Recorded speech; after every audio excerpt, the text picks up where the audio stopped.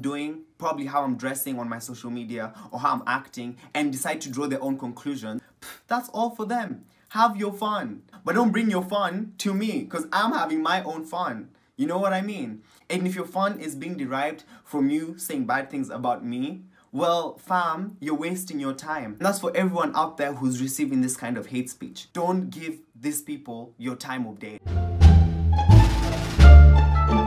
Wow, I must be so special that this person is taking 10-15 minutes of their time to write a whole freaking paragraph saying something so profound and so rude just to try to provoke an emotion out of me.